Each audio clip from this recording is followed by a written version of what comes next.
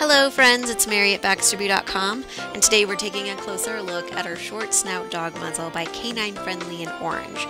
There are certain circumstances in which you might need a muzzle for your pet, whether they're nervous around the veterinarian or the groomer, or other dogs. This can be a helpful tool to make sure that they behave themselves when you're out and about. And it's also a great tool to have in your first aid kit because injured dogs are more likely to bite.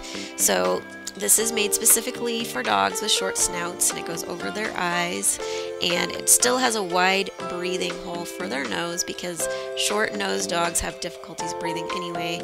And so this is a great design that helps them to have clear breathing passages but still keeps them from biting. Now on our model here, this one's a little bit large for him, but to take the measurement, you're going to go from underneath the chin all the way around behind the ears and back to where you started to get the head circumference measurement, and that way you can get the right fit. This one's the extra large, and like I said, it's a little bit large for him, but you get the idea of how it's supposed to work.